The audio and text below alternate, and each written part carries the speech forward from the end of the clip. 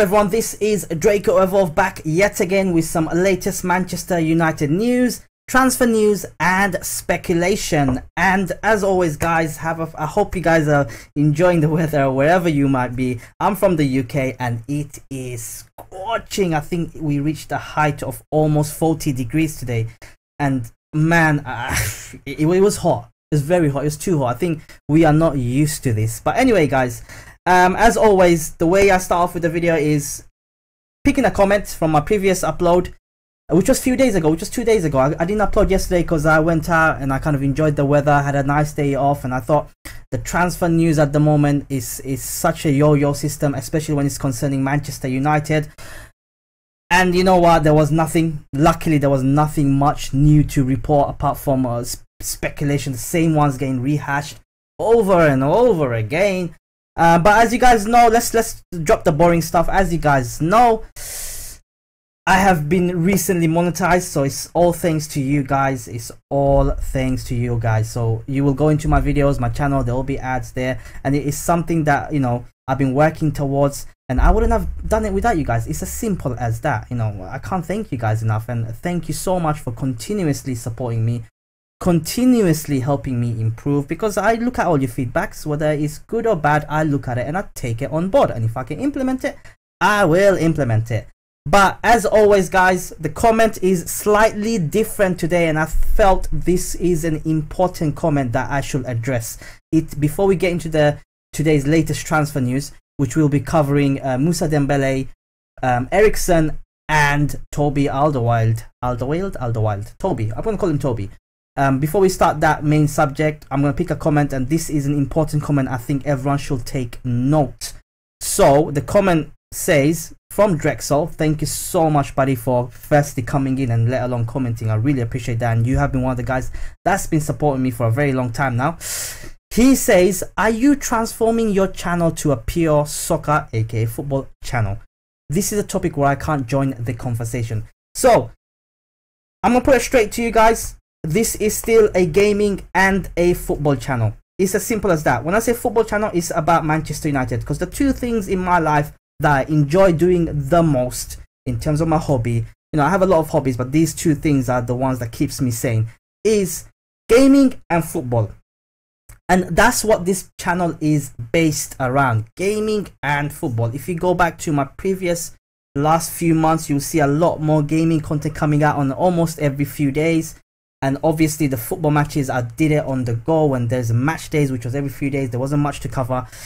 But this, as you guys know, I have been doing a lot of football videos the last few weeks. And it's not to say I am transforming my channel to pure football, even though I've got a lot of success from it thanks to you guys. I just want to clarify that this, for those of you who don't know, this month, since June, July and a bit around August, is an very important month in terms of transfers. And last year I couldn't cover it because I literally just restarted my YouTube channel around this time last year. I didn't have the equipment to cover so many things in my channel at once, so I started off with gaming, which was already easy enough for me because I played a lot of games. And I've kind of like got my season ticket for Manchester United, and I went around matches, which there are in my playlist. You can see the vlogs that I've done down there. But I thought this season I'm gonna go full on in terms of tactical analysis, in terms of football match reviews and previews, and as well as covering the transfers, because we all know we got a couple of weeks left. Transfer news is so important for us, especially for Manchester United, especially in our current time. And that's why I feel like my focus right now is purely on transfers, getting that news out to you guys, taking my insights, taking my thoughts. And so to answer your question, Draco, and to anyone that's coming in that's been subscribed to me previously, there is going to be a balance of both going forward. As soon as the transfer window shuts, which is in a couple of weeks time, I won't have many transfer news to cover because everyone's going to be starting the season. It's going to be more the vlogs, the Manchester United vlogs, which is once a week, you know, match previews and reviews, because we play roughly once a week or once every 2 weeks or even twice a week at max. So that will be coming as well.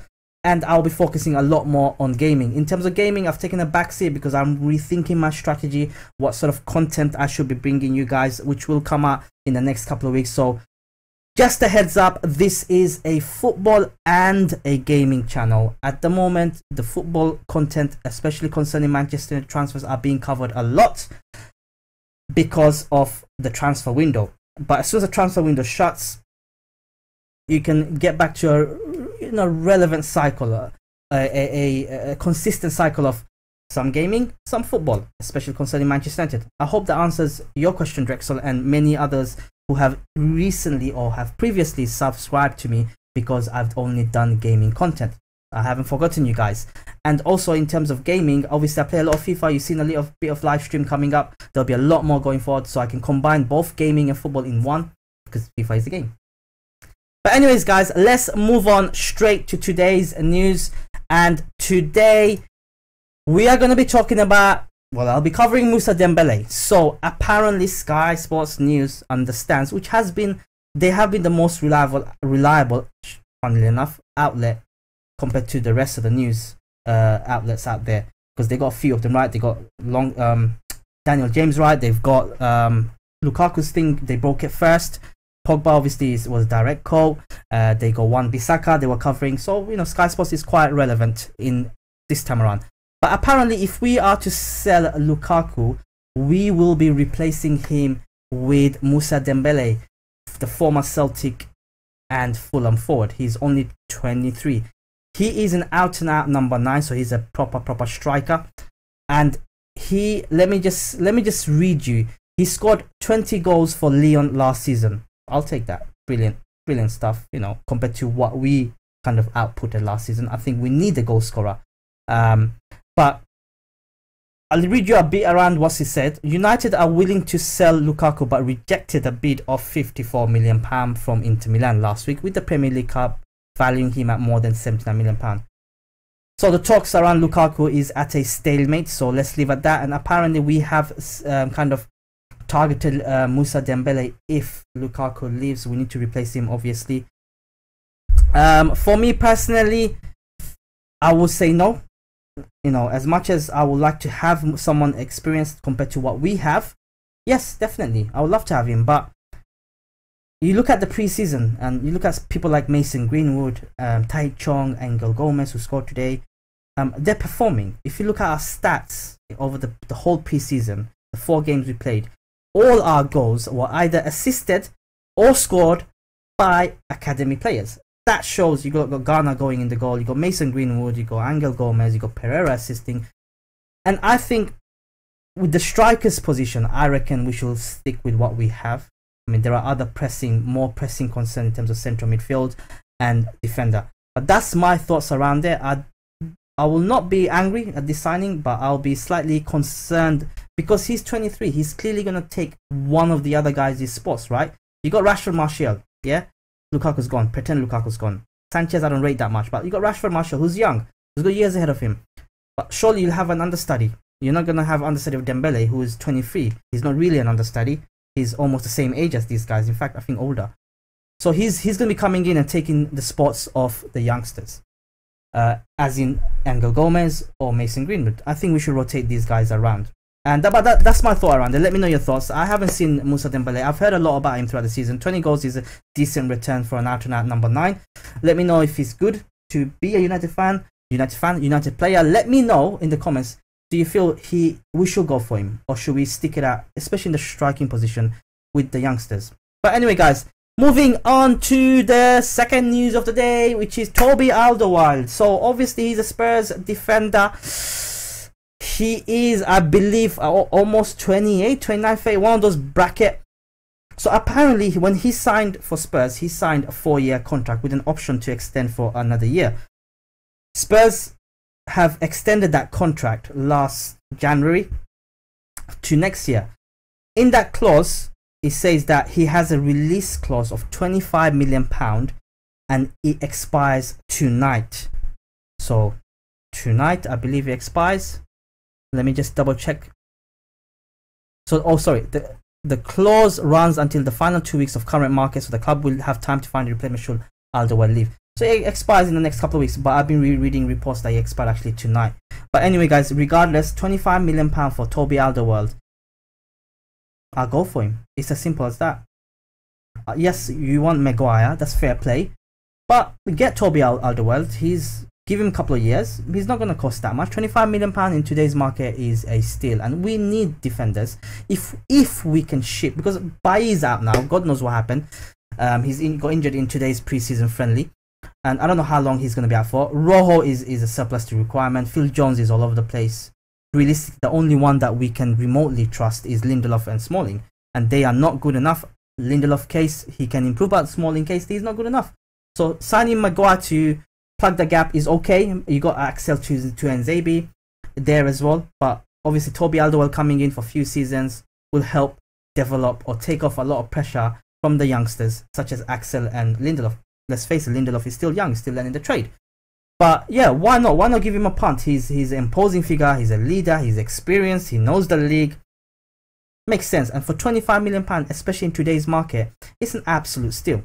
But let me know your thoughts in the comments below. What do you think about Toby? Do you think we should go for him? If we go for him, who do you think will be sacrificed for him? Aside from the usual, aside from Rojo, because we all know Rojo probably hopefully leaves, but he's injured. On to today's last news. So it's in regards to Eriksen. Apparently, so Eriksen's contract expires next year. He's not willing to sign a contract, which means for next year he can go for free. He's only 27. He's a playmaker. He's still yet to playmakers peak are normally around this age. Okay, Tottenham are apparently looking to allow him to leave for around £70 million this summer. £70 million has been quoted everywhere. I don't know why. Yes, Daniel Levy is probably hard. He is well known. Tottenham's chairman is the hardest person to negotiate with. He's probably not going to accept a cut price, but if we can get a cut price of that would be brilliant. Imagine having Eriksen. You know, Pogba can go.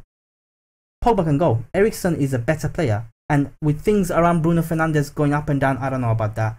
You know, we need a central midfielder, and someone like him is clearly in the market. He's clearly available. He's got a year left in his contract. Poach him. Go in, poach him. Test Tottenham's resolve. Test his resolve. Test his agent's resolve. Plant things on him. I would love to take him. Probably not for £70 million, considering the fact that his contract expires next summer. Because if we wait out 5-6 months, we can get him for free. Literally, we can sign him a pre-contract agreement in January.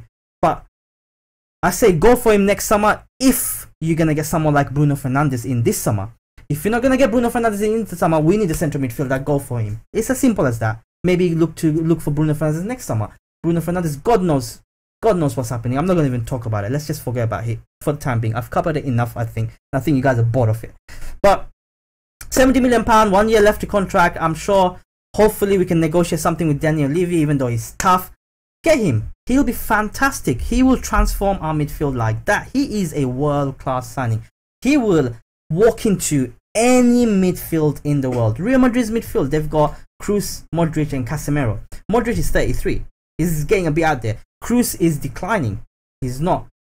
He will definitely take over Madrid's midfield. 100%. Liverpool, again, 100% he'll take over their midfield.